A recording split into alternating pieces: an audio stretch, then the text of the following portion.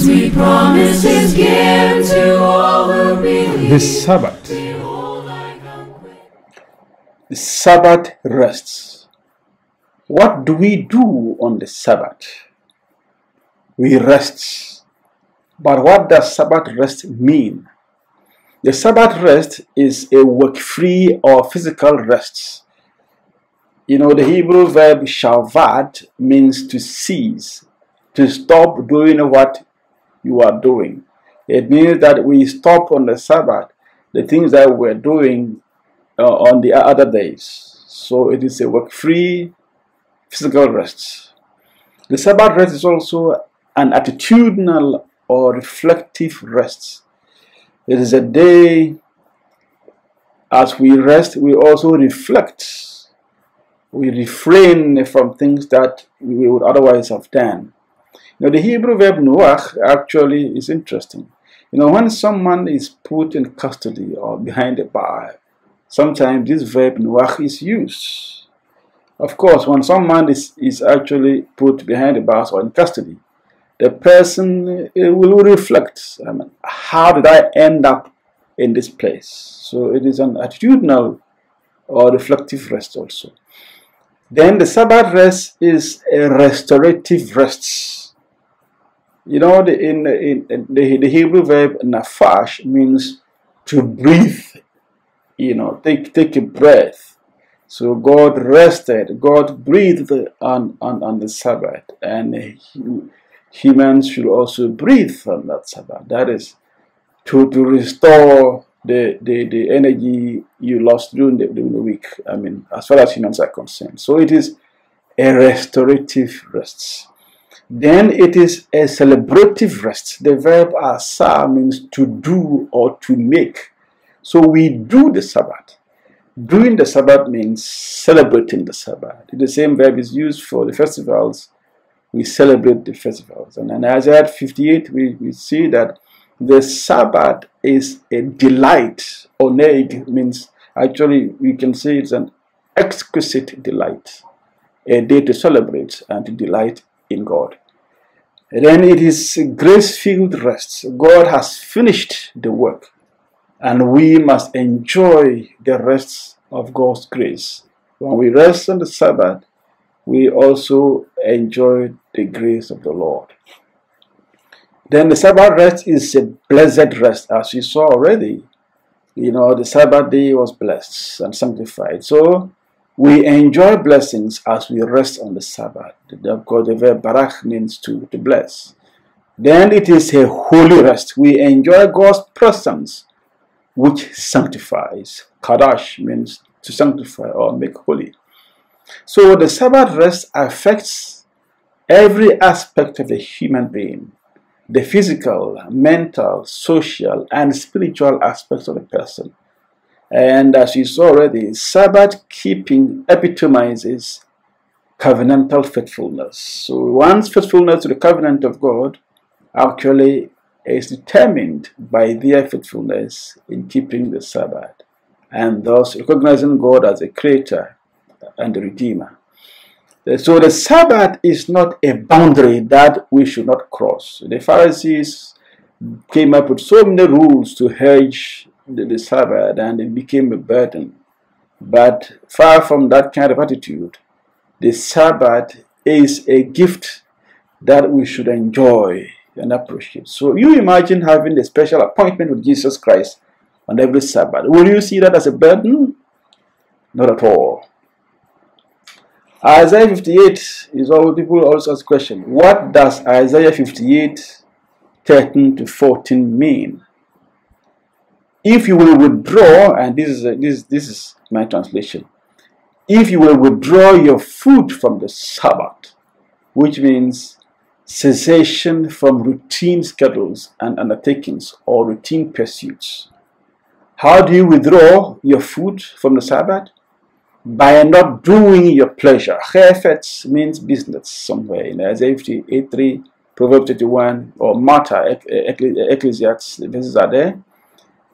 By not doing your pleasure or pursuing your business on my holiday, but call the Sabbath a delight. The holy of the holy here represents the holy day of the Lord. Honor it, and you honor it by not doing your ways. What are your ways? By not finding your pleasure. Again, the word occurs here, business. And by not speaking a word.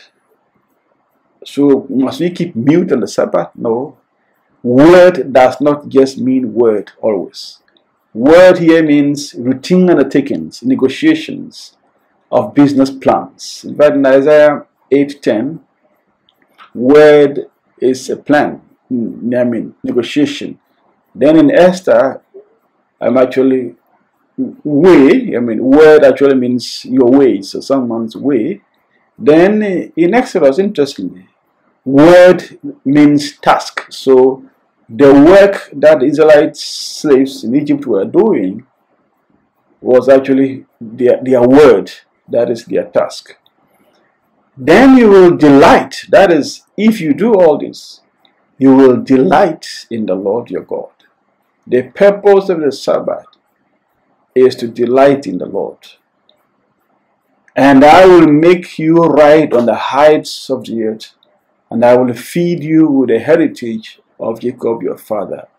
The reference to the heights of the earth and heritage of Jacob actually summarize the blessings of the covenant. So Isaiah 58:13-14 states that if God's people truly wish to delight in the Lord, they must call the Sabbath a delight and honor it as such, which then would mean not engaging in secular business or negotiating proposals and plans thereof, both of which are their own ways, for these are incompatible with the Lord's ways, which they pretend to seek, even fasting while seeking their own pleasure and oppressing others during their fasts. While the terms pleasure and delight can cover the same area and same fields of meaning, in Isaiah 58, the word translated delight is more positive than the word translated pleasure as far as Sabbath keeping is concerned. The people turned to their own pleasure because they did not perceive Sabbath keeping a delight. In the context of Isaiah 58, delight includes proper attitude of rest and worship. On the Sabbath day, one abandons oneself for the Lord, and this is proper Sabbath keeping. Now we come to Sabbath and worship. What is the relationship between Sabbath and worship? We first begin by trying to define worship. What is worship? Worship is recognizing God's creatorship and sovereignty, acknowledging our sins, and appreciating His redemptive acts, uniting with fellow believers in prayer, praise, and hearing the word, and support. Living lives worthy of our calling as disciples of Jesus with the mandate to call others to accept and commit themselves to the true God. And in the end, joining the host of heaven in praise of our Maker and our Redeemer. Biblically speaking, therefore, between creation and the end, or the end of the world, the question is whether humans will worship God or Satan. Lifestyle, time, talents, resources, obedience, all must flow from worship. The act of worship is solemn and includes prayer, which can take the forms of prostration, kneeling, standing, or sitting, singing, proclamation, and giving. These are all elements of worship. Worship and Sabbath. The Sabbath day cannot be reduced to church time. It is a whole day celebration. It is more than just a day of rest. It is sanctified and blessed. It is a holy day. Therefore, the Sabbath is also connected to the worship of the God who set it apart and blessed it. The notion of worship has resided in the Sabbath since it was instituted at creation. God's time is holy time. and challenges us to look to the only one who is able to make us holy. In the ritual system of the tabernacle, the Sabbath day was a day of holy convocation, which appears to have been a gathering of people around the sanctuary for corporate worship. On the Sabbath day also, some ritual services changed, marking the distinctiveness of the seventh day for the Hebrew cultures. The temple was a house of prayer, and prayers in the form of burnt offerings were doubled that day. So in fact, on the normal days, on the other days, the priest will have to offer two burnt offerings, one animal in the morning and one animal in the evening. But on the Sabbath, the priest had to offer two animals in the morning and two animals in the evening. So this indicated that on the Sabbath, they actually did more ritual services in worship. And also the bread of the presence, the table of bread of the presence. The bread was changed on Sabbath. So more or less, God was served his food on the Sabbath. This is quite interesting. Psalm 92 was devoted to the Sabbath and offers an explicit connection between the seventh day and the cultic service. And there was special temple music on the Sabbath also. Mention is made of a Sabbath pavilion in the temple, as well as an entryway that was to be opened on the Sabbath day for the king to enter and worship.